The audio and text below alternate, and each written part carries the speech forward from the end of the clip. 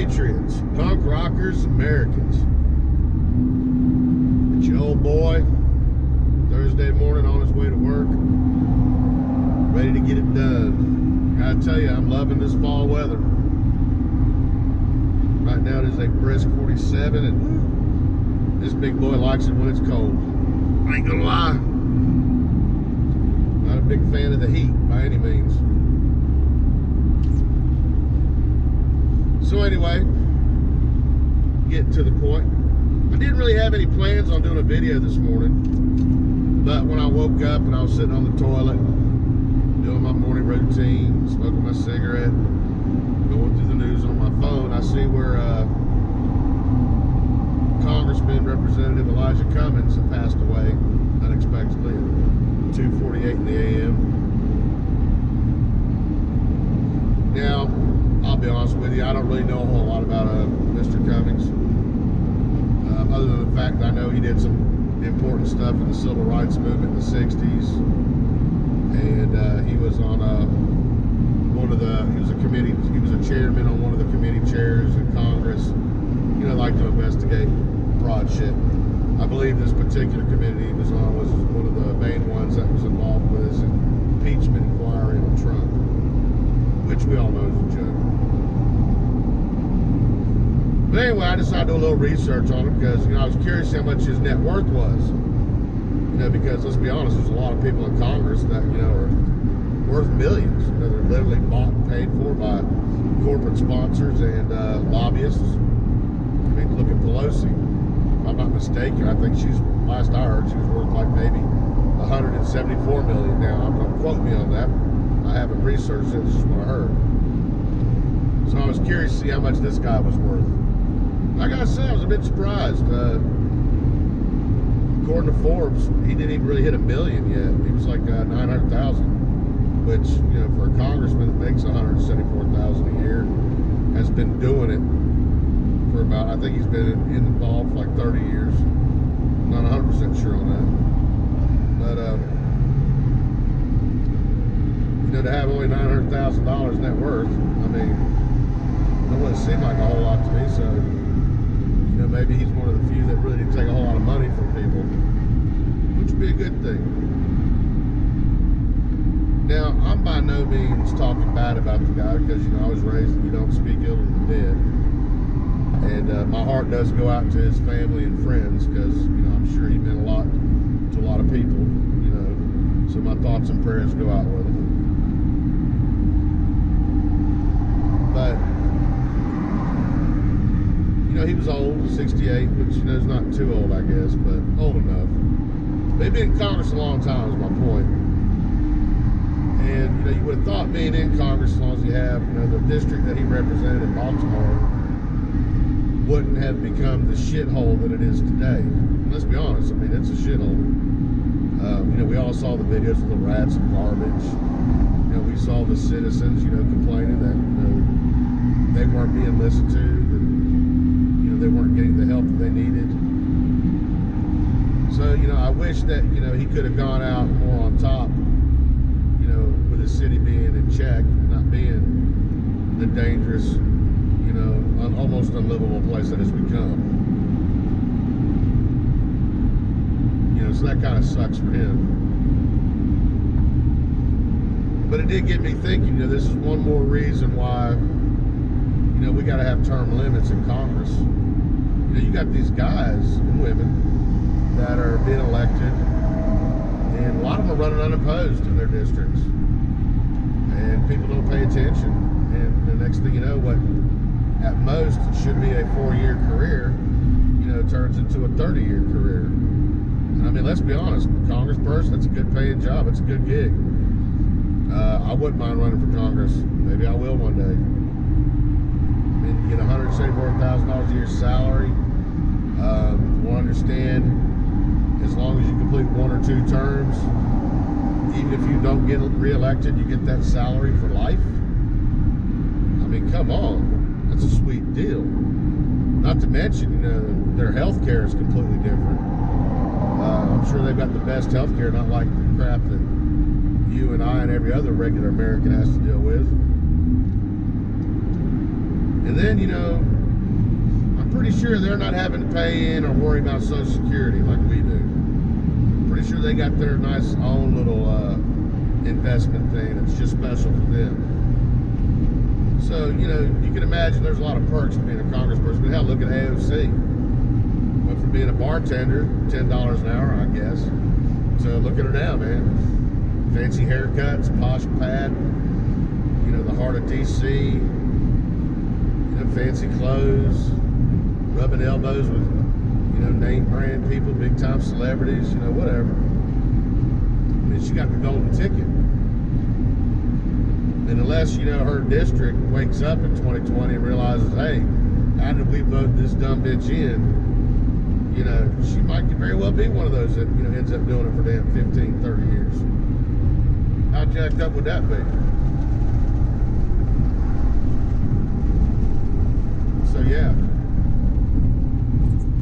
You know, we need to get term limits on these people. You know, 4, 8 years max, you're done, we bring in somebody new. Because, you know, even on the Republican side, you know, we've got a lot of guys and women that are old as shit. They're out of touch with the world. They're out of touch with the public, you know, with America. They're not representing or doing what we need them to do. You know, I'm going to pick on Republicans here for a second. I mean, you know, Republicans have got to get back to the good old fiscal conservatives that used to be back in the days of Reagan. You know, all this religious shit needs to go. I mean, it says in our Constitution, separation, church and state. You know, keep the religion out of it. You know, all this damn warmongering, you know, going to these damn wars that, you know we can't win. Let's be honest, you know, they've been fighting in the Middle East for damn thousands of years. And there ain't shit we're going to do to stop that. Never. Their ideology is completely different from ours, and you just ain't going to change that, period. You know, so we either need to admit and come out and just say, hey, look, we don't give a shit about none of them. We just want the oil. And that's what we're here for. Or we just need to get the fuck out altogether and, you know, start drilling and looking for our own natural resources and focus on that shit.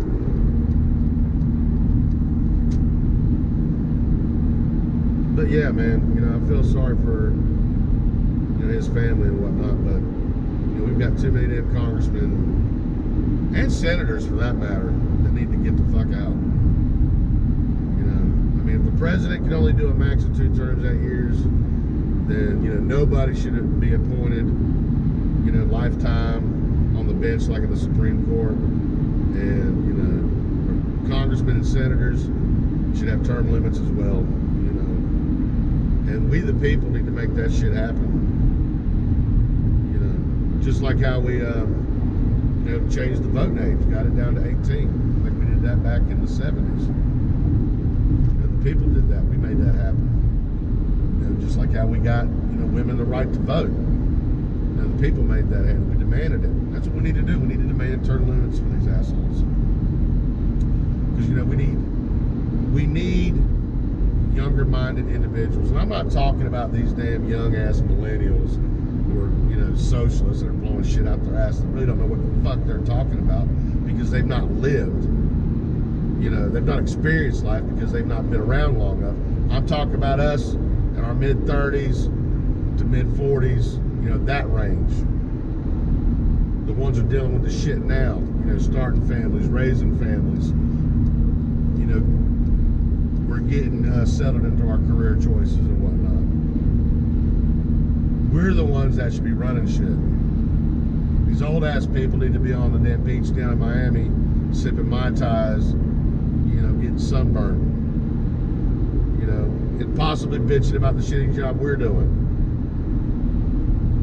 That's the way it needs to roll, in my opinion. I could be wrong. But yeah, like I said, I didn't have any intention of making a video this morning, but reading that just kind of felt like maybe I wanted to talk about it. And I'm really curious to see how this is if it's going to affect the impeachment inquiry on Trump, because let's be honest, man, this whole thing's a joke. Dems are really shooting themselves in the foot with this one. I mean, come on. Why ain't we going after Biden and his son? We know they did some shady shit. You know, how come we never went after Obama? You know, with some of the shady shit he did, Fast and Furious. You know, having the IRS dig all the tax information on those Republican senators. I mean, he wasn't no damn angel, but nobody said shit. You know, what about Clinton with Ghazi? I mean, 4 Americans died on her watching Libya because she dropped the fucking ball. So Trump asked, you know, another foreign leader to look into corruption. And let's be honest, we've got a lot of corruption in our government. Somebody should be looking into it, somebody from the outside. And I mean, that's what he said he was going to do at the very beginning. He's going to drain the swamp.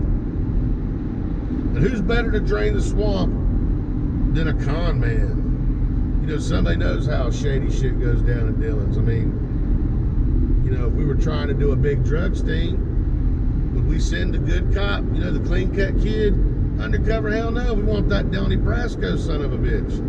You know, the cop that's going to get his damn hands dirty to get the job done. You know, that's what, you know, Trump is. He may not be the hero we want, but he certainly is the damn hero we need right now.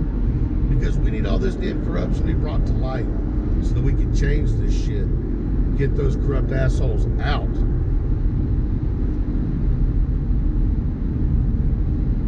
I think Trump's doing that. And hell, you know, I mean, hell, if he makes a little extra scratch on the side that goes into his pocket, I mean, with all the bullshit he's had to deal with, I mean, he deserves a little bonus, right? I mean, we give these damn CEOs bonus. Look at GM. You know, they just laid off how many people? Thousands of damn people. And then she just got approved for like, what, a $22 million bonus? You're giving this woman a bonus, and she's run the damn company into the fucking ground? I mean, I don't know about y'all, but GM makes some fucking shitty cars. No offense to any GM owners out there, but they do. They ain't doing as good as my little Honda, the little CRV from little Japan. This little tank.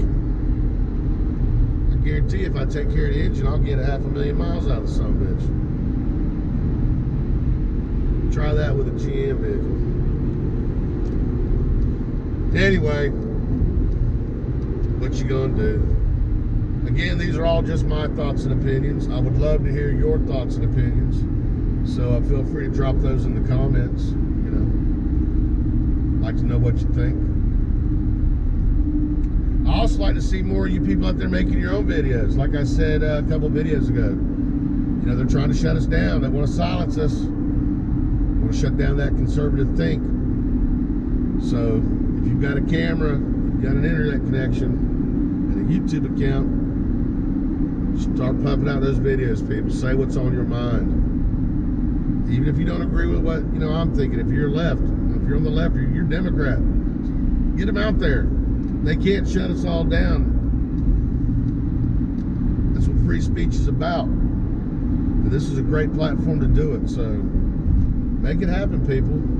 I want to see some of your channels, see what you come up with. Anyway, ooh, that damn sun's bright. Right in my damn eye, too. Let's hope I can make this turn without hitting something. And we're golden. So, yeah, anyway, as always, thanks for liking the channel. Hit that subscribe button. It's appreciated. Hit that notification bell so every time I put up a video, you'll get notified. And let's be honest, some days I'm going to put videos out every day. Other times you may not hear from me in a damn, you know, month or two. That's just how I roll right now. I'm all over the damn place until I get something steady set up. I am looking into Subscribestar.